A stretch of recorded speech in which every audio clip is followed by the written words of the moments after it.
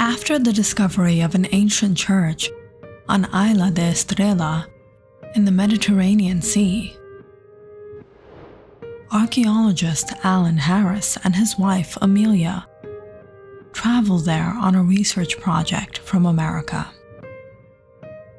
Though the church lay in ruins now, the followers of this church used to perform miracles, bring the dead back to life, and perhaps somewhere hidden inside this church was the cross of the Savior, the cross on which he was crucified.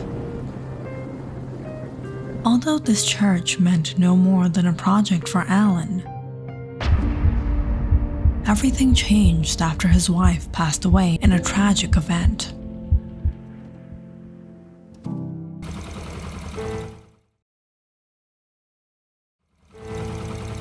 Heartbroken and in desperateness to bring his wife back to life, Alan set out to solve the mystery of this church and began searching for the cross of the Savior.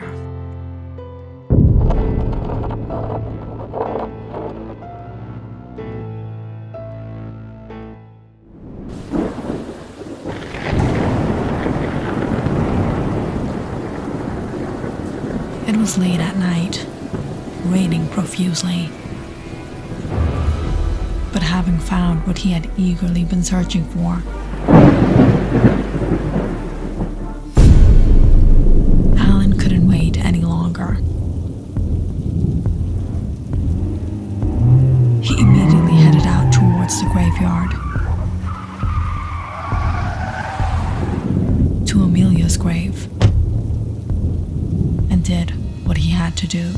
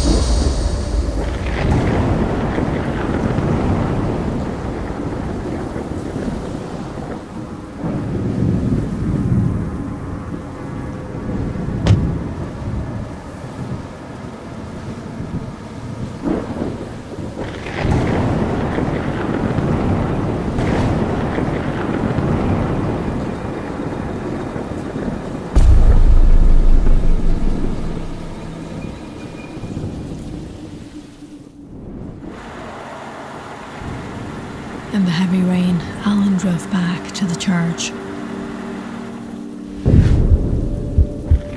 carrying Amelia's body inside. His heart raced as he slowly placed her body on the cross.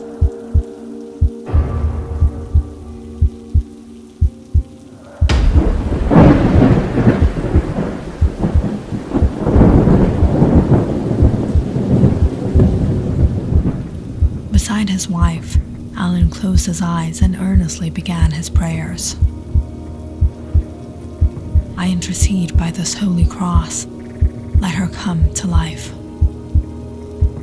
From the bottom of his heart, Alan wished for nothing but Amelia to return to him.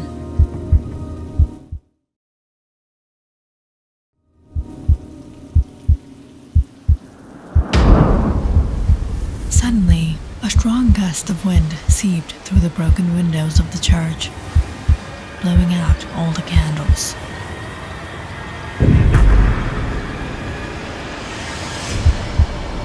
In the darkness, Alan slowly took out his lighter and lit the fire. Bringing the light closer to Amelia, Alan begged to the Lord, "Please, Lord, let her awake." That's when Alan froze, seeing Amelia's lifeless pallor take color as she opened her eyes.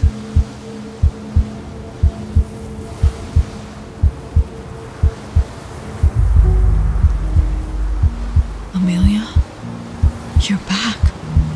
Thank heavens," Thank you, Lord. What is happening? A snake bit you.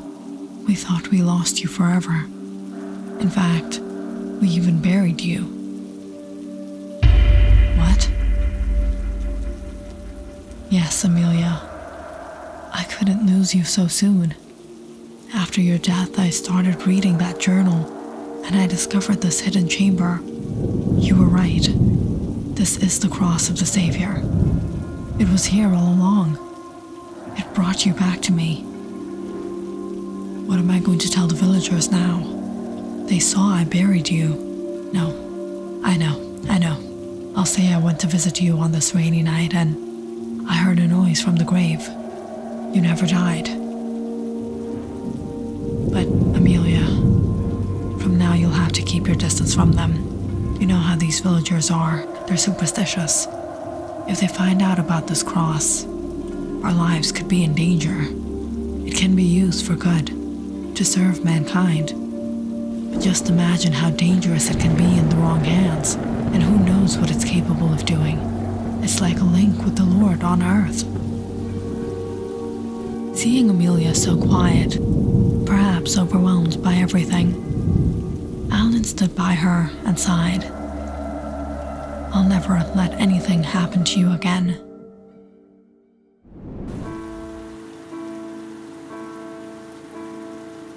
It was late that night when Alan and Amelia reached home. Alan quickly got her a blanket. Alan, I'm hungry.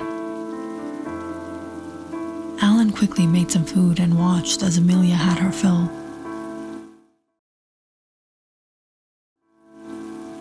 Before she went to bed looking exhausted.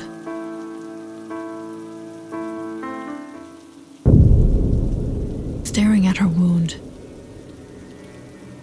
Alan was surprised seeing the snake bite seem to have completely healed. But the first thing the following morning, he took her to the doctor. This is no less of a miracle, Mr. Harris. You are very fortunate. As far as I can assume, the snake venom had only caused her to go into a deep coma. The tests have come back positive. She's in the process of healing. And the child? The child is fine.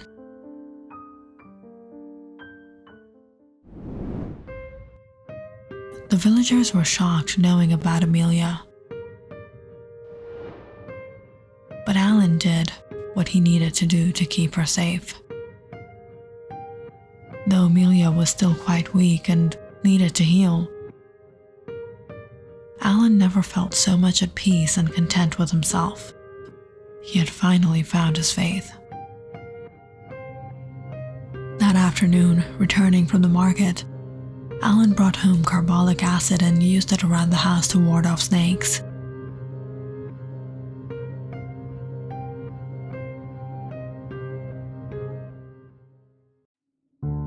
Ever since their return, Amelia had been distant with the villagers. Now and then people dropped by to meet her or brought over the sick for advice. But not only did Amelia not meet them, she didn't even give them medicine. Much of the time, she kept to herself, quietly lingering around the house or taking frequent naps. However, much of the night, she would be wide awake, walking around the house in insomnia. Alan stayed back at home to look after her. It was one evening on his way back from the market. He was startled when someone got hold of him, shaking him by the collar. Alan stared at the same man that had been following him. "What are you doing? What do you want?" "What have you done? You think she is really your wife? You think that child in her womb is really your child?" You think it was the Savior who was hung on that? You think it was the Savior who was hung on that?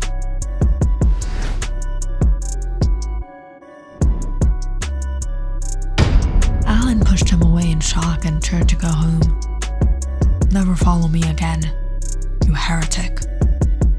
As Alan walked on ignoring him, the man called out, even if someone innocent was crucified on it, it doesn't change the fact of what it is, what it stands for. Hearing him, Alan stopped and turned. What is it? It was used to cause pain, suffering, death. Leave from here, and don't come here again. With that, Alan turned and headed home. He couldn't understand this man's problem. Stepping inside, Alan found Amelia waiting for him by the door. Alan, what's going on? Who was he? No one, just some heretic. Against excavation. You can't reason with these people. There was nothing in the world that could make Alan regret what he did, no matter what anyone said. Amelia was with him again. His child was with him again, and he would do anything to protect them. As time went on, the news eventually settled, and things went back to normal. Alan became occupied with his work, and Amelia chose to stay back at home. It was a few days later one morning. Alan went to the fax shop at the marketplace to send his feedback to America. When he noticed some men huddling around. What's the matter? Have you heard what happened? There was a priest in town who was murdered last night. Priest? Who? It was on the news.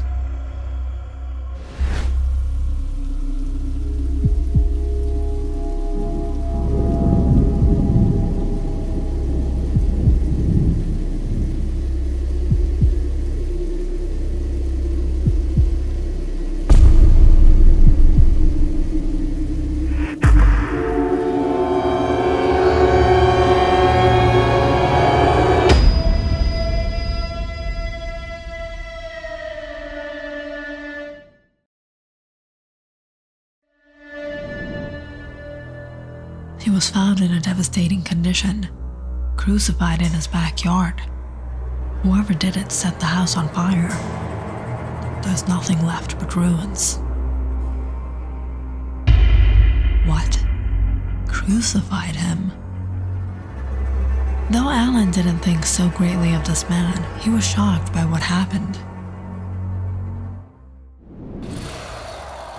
Finishing up his work, Alan hurried home. But when he got inside, he found the bungalow empty. What's that noise? Hearing a strange noise from the backyard, Alan walked out to find Amelia with a live chicken.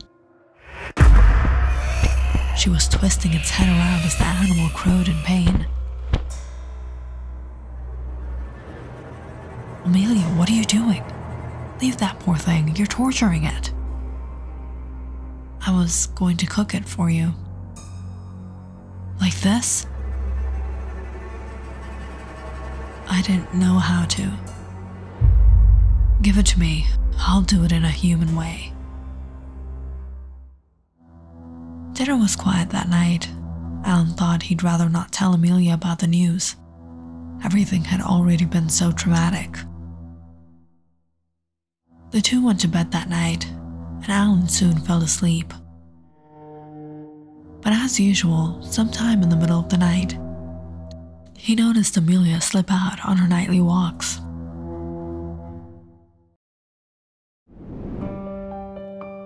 As time went on, Amelia's condition seemed to get better.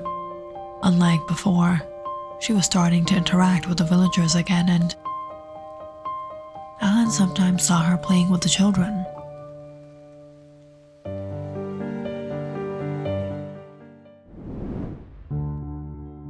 A 7-year-old boy suddenly gone missing. Isn't that the same boy? It was some days later. While in the marketplace, Alan was shocked reading the headlines on the newspaper. He has seen Amelia play with this boy some days ago. But putting the matter as a mere coincidence, he went home. Reaching there, he found Amelia playing with another one of the neighboring children. Seeing him, the girl ran off, and Amelia came to him. "You've been meeting the villagers lately. How are they treating you?"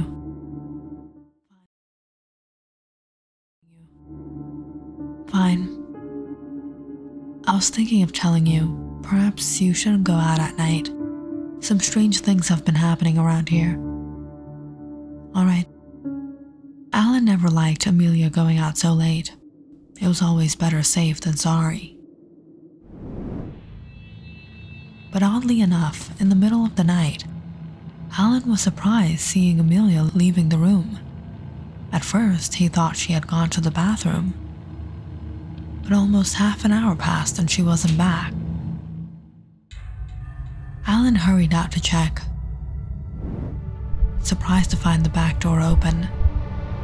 He immediately went to grab his flashlight to head out. But as soon as he turned, he saw Amelia. "Amelia, where were you?" "Nowhere." "What's in your hand?" Alan stared at a bloody knife held tight behind her back. "I couldn't sleep, so I thought I'd prepare your breakfast early. I was cutting meat." "Alright, you should get some rest." Relieved, yet for some reason stressed, Alan went back to bed and tried to sleep. The next morning, when Alan came to the kitchen to grab breakfast, he was confused seeing the toast and marmalade. "I thought you made meat." "Oh, I forgot. I'm sorry, I'll make it." "No, it's okay." Alan wanted to give Amelia the benefit of doubt. But for the past days, he couldn't help but find her behavior quite abnormal. She was nothing like what she used to be. She was always so passive and quiet, almost as if she were hiding something. Body of missing young girl found in devastating condition in the jungles. Police are warning people to stay alert and safeguard their children, suspecting this could have been a ritual sacrifice. Just 2 days later, when Alan read the headlines of the newspaper, recognizing the young girl he had seen Amelia with, he didn't know what to think anymore.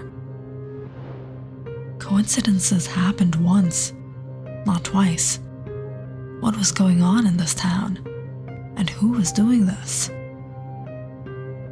For some reason, Alan had a feeling the priest had something to do with this. He was found crucified. Who could do something like that? So that evening, Alan decided to visit the old ruins of the man's house, hoping possibly he could find something. Reaching there, he was devastated by its condition. There was nothing left but ashes. Alan walked around hopelessly, but there was no way anyone could solve this mystery. Until Alan noticed something glimmer in the coal.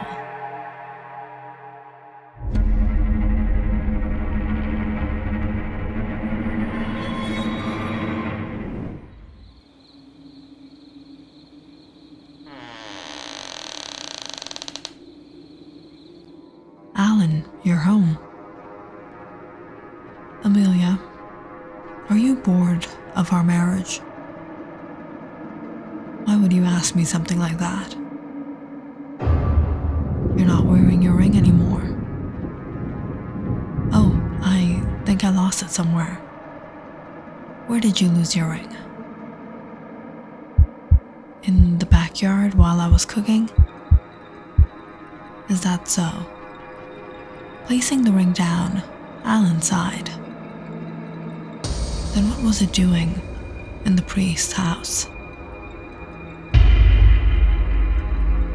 As soon as Amelia heard the question, she froze.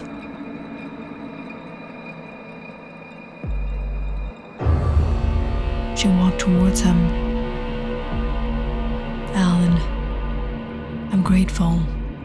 I'm grateful to you. You brought me back. But now, I was suffering for centuries. All this time, all I wished was if only I could return. And you gave me that opportunity to return. For centuries? Who are you? Where is Amelia? Amelia chuckled as she said, Now, that much explanation I owe you. Amelia left this world serving humanity, doing good. She's in a better place now. And this body, she doesn't need it. She didn't need to come back. I needed to come back. Seeing the menacing glare in her eyes, Alan realized what he had done. This wasn't his Amelia. She was something else.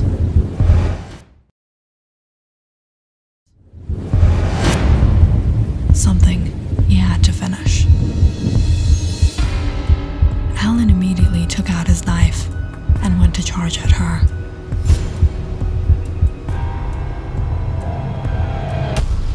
But all of a sudden, he felt his body freeze. Amelia held her stomach. This baby, he deserves to live, she said, as an evil smirk appeared on her lips. Alan felt his body begin to lift.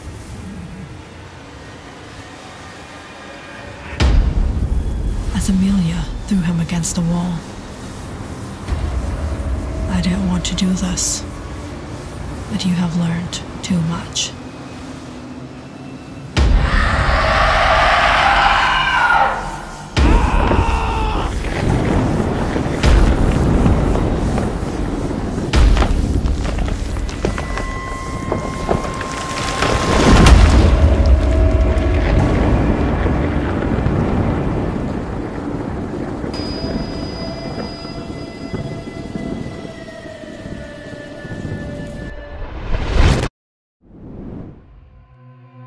Archaeologist Alan Harris tragically passed away in an accident whilst on a research project on the Mediterranean.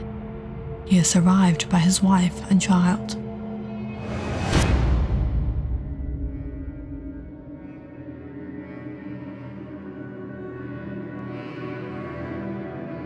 Click on the subscribe button and check out more awesome videos on our channel. And don't forget to press the bell icon because you know it's interesting.